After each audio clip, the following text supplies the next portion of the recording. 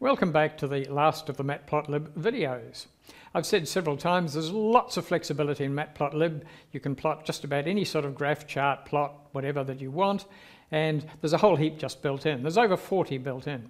We've so far covered exactly one of them, the simple line plot, in different ways. As you've seen already, even within each of those basic plot types, there's a whole heap of options. So here's some of the other ones that you might need: bar charts, histograms, scatter plots, step plots, pie charts, hate pie charts, box plots for statistical stuff, contour plots, and so on. I'm just going to look at two of these. We don't have time in this course to cover more than that. You can read the documentation. Each of them is essentially just a function call. You just have to figure out what options you need to pass into it. Let's look at bar charts and histograms. First of all, bar charts.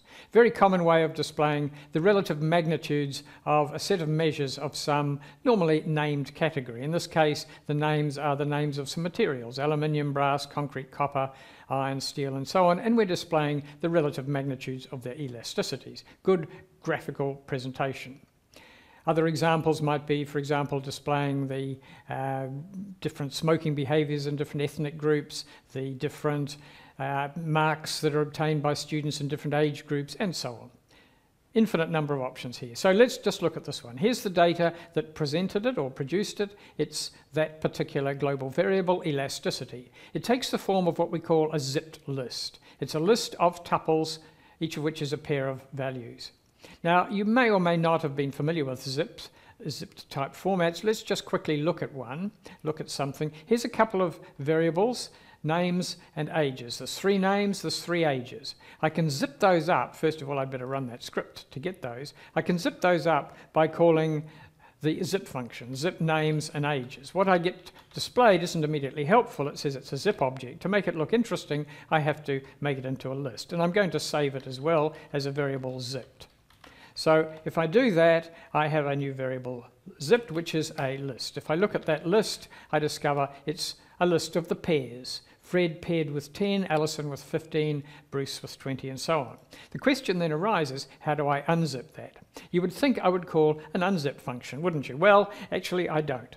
And this is discussed in detail in the lab. I don't want to waste too much time on it. I just want to show you that there is a relatively easy way to unzip, and it's to use the zip function itself in conjunction with a slightly magical thing called a star parameter. I'm going to zip the starred zipped list.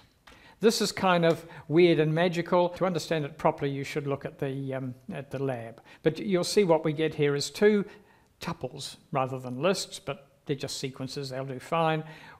The first one is all the values from the first list. The second one is all the ages. Right, with that little interlude over, we now know how to unzip this list of elasticity. So let's proceed to do that. We get the materials and the elasticities out with that statement there, as we've just seen. So the materials is the list: aluminium, brass, concrete, etc. Elasticities is the other column, and now I just have to plot it. To do that, I need myself a pair of axes, a set of axes I should say. Axes equals plot.axes, just as before, and then I'm in a position to plot a bar chart, which takes, first of all, the x coordinates of all the bars, which I'm going to use the range function to generate myself a suitable list from 0 to the length of the materials. And then I need the heights of the bars, which is the elasticities. So it's as simple as that, more or less. Plus I have to show, at least on Linux, I have to show the final graph. So there it is. Let's just see what we get to see how we're going first. And we get a plot. Has the right sort of general look to it, but it's not very well labelled. 0, 1, 2, 3, 4, 5. Those are the coordinates of the bars, not their names. So we have to add an extra parameter. The extra parameter, as you can probably see in the slide on your left, is called tick_label.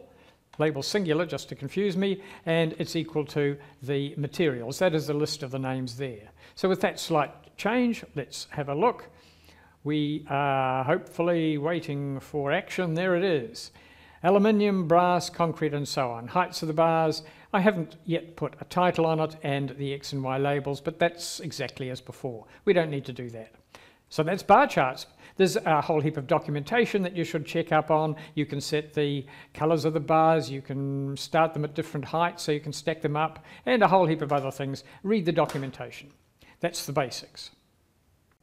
Enough on bar charts. Now we move to the last of the chart types we're going to do in this video, histograms. Hopefully you all know what histograms are.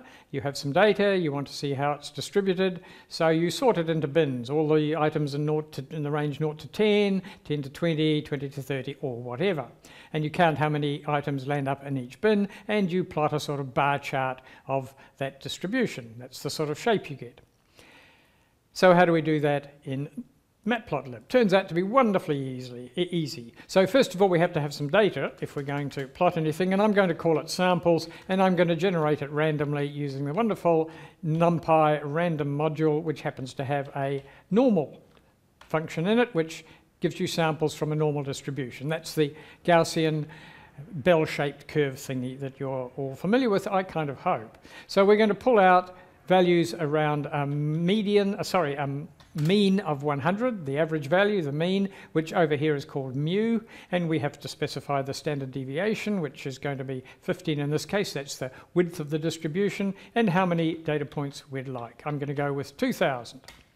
And now I have to plot a histogram of them. How do I do that? Well, first of all, I give myself some axes, and then it's wonderfully easy. I just go axes.hist. I don't even have to go histogram. Axes.hist of the samples. That's if I know nothing about them and I want to see what they look like. That's often the case when you've got a whole heap of data in a big file. Maybe millions, tens of millions of data points. Let's see what they look like first. You do that. Finally, we'd better show the plot if we're on Linux, whatever. Let's see what that gives us. So we run that and we get, drum roll, waiting, a histogram. Oh, goodness me, the numbers or the data appears to be sort of normally distributed. No great surprise in this case, but it could be if it was data from a random file. So let's make it look better. Let's first of all get a few more bars in it. Few more bins. So I can say how many bins I want, or I can say what bin distribution I'd like, 0 to 10, 10 to 20. I'm just going to go with a simple number. I'm going to say I want 20 bins. I can set the face color to green, for example, if I like a different color. And let's just look at that one for a start. So that gives me different colors and more bars, so I get a better view of the distribution. And as I start to get a better feel for it, I might want to do different things with it. For example, I might want to turn it into a density plot. So a density plot, or a normalized plot, essentially normalizes everything. I'll show you what I mean in a minute. I'm going to say density is true. And with a density plot, the y-axis is now sort of like a probability. It's essentially the integral under that curve is now 1. And the integral up to any particular x value is essentially the fraction of the numbers that lie less than or equal to that x. So that's a density plot.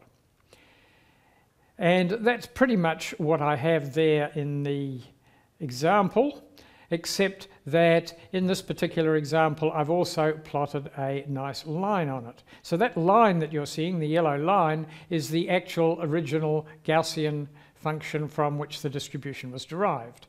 And it's nice to plot that as well. How do I do that? Well, in order to do that, I need to know where all the bars landed up. So it turns out that there's a return value from histogram, which tells me three things. It's a tuple. It tells me the counts in the various bins. I'm going to call that the n's. It tells me where the bin edges were. I'm going to call that x's for the purposes of this. It also gives me the actual rectangles that it plotted. I'm going to ignore that for now. I'm going to call that the underscore to throw it away. In the figure over here, we've called it patches, which is what they are. They're the actual rectangles, coloured green, that get drawn. With that information, I'm now in a position to compute all the y's at all of the x values. That is the actual shape of the function, the Gaussian, that was being sampled from. I'm not going to go through the formula for a Gaussian. You may or may not know it already. There it is. You'll notice that it's got x's in it at one point. That's the e to the power of x minus mu squared. So you can look up the function for a Gaussian. That's it, essentially. And then I just plot a curve, axes.plot x's and y's. But I have introduced one new thing, y minus minus. The third parameter there is a new compact way of saying what sort of line you'd like. In this case, we've asked for a Y for yellow, minus minus for dashed line. So we get a yellow dashed line. Line width we still have to do as a separate parameter. This is just a shorthand notation to save you saying what the line color is and what the line style is. There's a whole heap of these. You can look them up in the documentation. And obviously I've also got to add the X labels and Y labels and a title. Haven't done that yet. I finish up with this thing here. So that's kind of it for histograms. If you want to plot anything else, you'd better start looking through the documentation, and just to get going, there's some other sample plots there. That's all I want to say in this video. I hope you've enjoyed Matplotlib. Thanks for watching. Bye.